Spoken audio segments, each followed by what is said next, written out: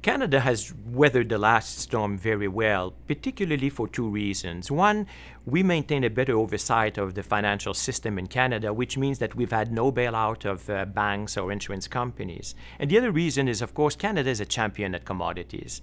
And we've been doing so very well at commodities around the world. 2/3 of any mining exploration we see in Asia, Latin America, or Africa is actually financed on the Toronto stock market.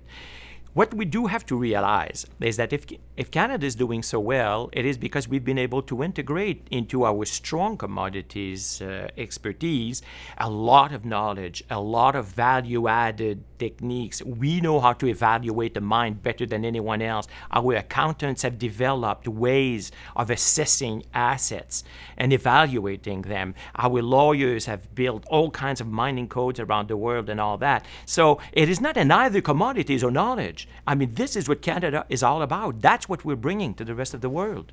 Clearly, globalization has happened a lot faster and a lot deeper than any of us could have thought at the time.